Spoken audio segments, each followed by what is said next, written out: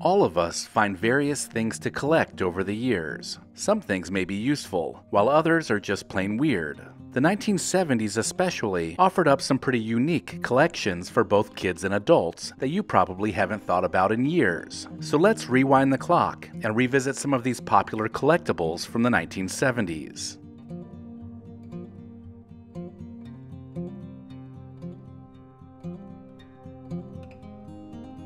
In the 1970s, listening to the music of your choice in your car meant you probably had an 8-track player. This was important because it was the first step in making music portable, and people began to collect their own personalized 8-track tape music collections. Often this was done by being a member of a mail-order music club like Columbia House, which offered up 8 tracks for pennies. How many of you had Pink Floyd's Dark Side of the Moon or Kiss's debut album in your collection?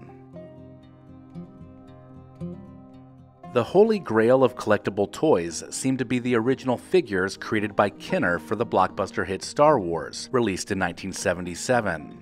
Almost a year later, the first 4 toys shipped directly to lucky early birds were Luke Skywalker, Princess Leia, Chewbacca, and R2-D2. And they promised that more characters were on the way. Kenner would go on to sell 40 million toys in the first year, and that success continued the following year. This meant many of us were collecting Star Wars figures.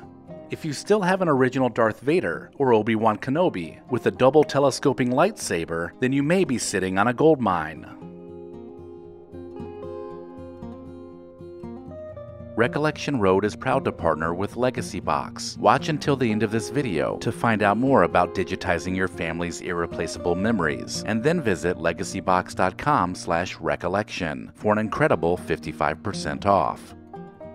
Remember these fabric calendars that used to hang in the kitchen? Moms and grandmas alike loved to have a collection of these to swap out, but because they were specific to each year, you could only use them once before they went into a keepsake box.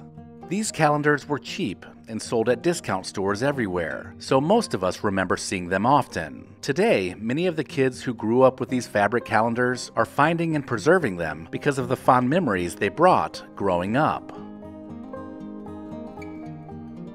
Novelty card sets, produced by the Topps Trading Card Company, became a fun collectible for kids in the 1970s, in the form of wacky packages. These were a spoof on popular commercial products that had kids cracking up as they collected them. Inside a package was a hard stick of gum, a series checklist, and 2 wacky stickers. They were perfect for plastering on school notebooks because the artwork was eye-catching and the humor was sometimes crude, which was a sweet spot for young collectors.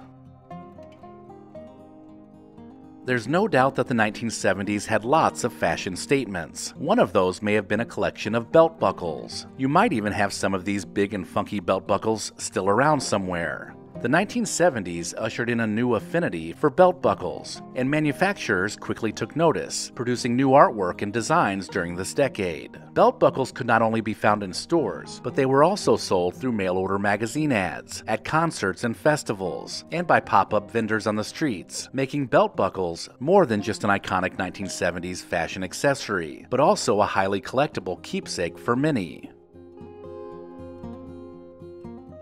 For homemakers in the 1970s, a Pyrex set was a must-have for any busy kitchen. This durable cookware featured patterns that included Homestead, Old Orchard, Autumn Harvest, and Old Town Blue, among others. In the 1970s, casseroles were all the rage, as they were basically an all-in-one dish that made serving up dinner a little easier for working moms. So it's no surprise that Pyrex became so collectible. Just seeing this vintage cookware reminds us of home cooking and the memories made in the kitchen during this time. The 1970s was when Playboy magazine was at its peak, and many men during this time had a huge stash of the adult magazines. Not only did they offer up photos of some of the most beautiful women in the world, but it also had articles worth reading and interviews with some of the most influential people of the time. The November 1972 issue, featuring Swedish model Lena Soderberg, is the highest-selling issue of the magazine, with over 7 million copies sold. For men in the 1970s, having a large collection of Playboy magazine wasn't unusual, and finding your dad's stash of nudie magazines was a milestone for many adolescent boys. How many of these did you have back in the 1970s? Troll dolls became collectible with both children and even some adults during this time. They were small plastic dolls with a head full of colorful hair that was fun to style. Originally, they were created in 1960 by a Danish woodcutter, and they gained worldwide popularity, which extended into the 1970s. The extensive line of different troll characters lent itself to making them highly collectible.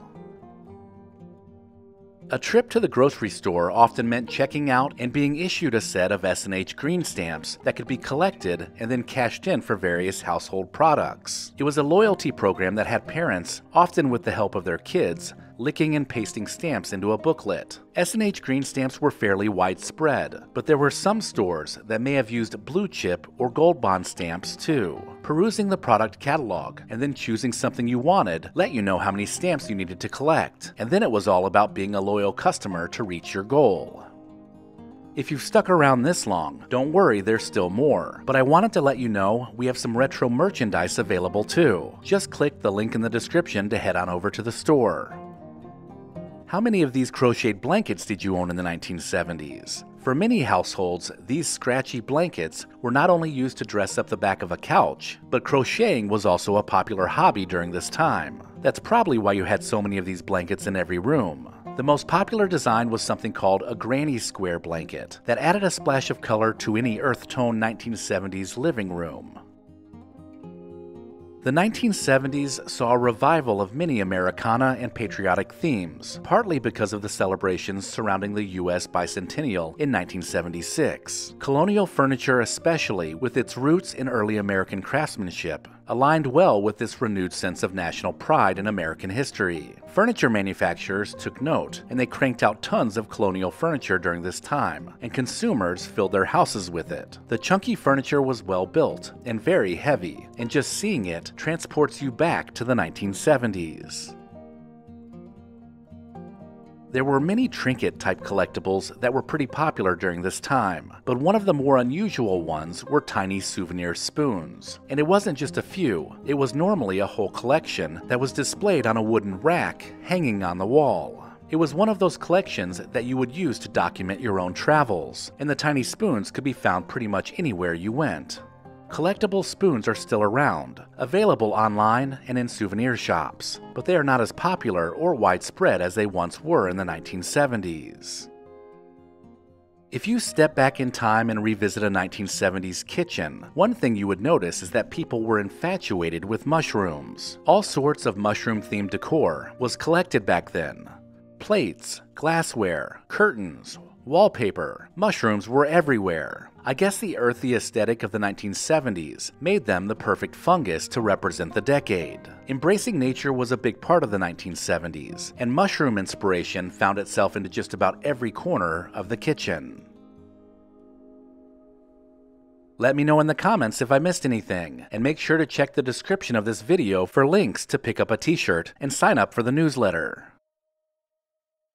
Recollection Road and Legacy Box both believe it's important to preserve the past. If you're like me, there's a box of your family's treasured home movies and photos tucked away somewhere, and Legacy Box can help you preserve them digitally. The process is a simple and safe solution for converting your home movies and photos to thumb drive or to the cloud. Just send in your Legacy Box filled with old VHS and camcorder tapes, film reels, and pictures, and get back digital copies that can be easily enjoyed, shared, and kept organized. It's that easy. Legacy Box is trusted by over 1 million people, and it's all done right here in the USA. Get started preserving your past today. Go to legacybox.com/recollection to get an incredible 55% off. Buy today to take advantage of this exclusive offer and send in your memories when you're ready. Go to legacybox.com/recollection to save 55% while supplies last.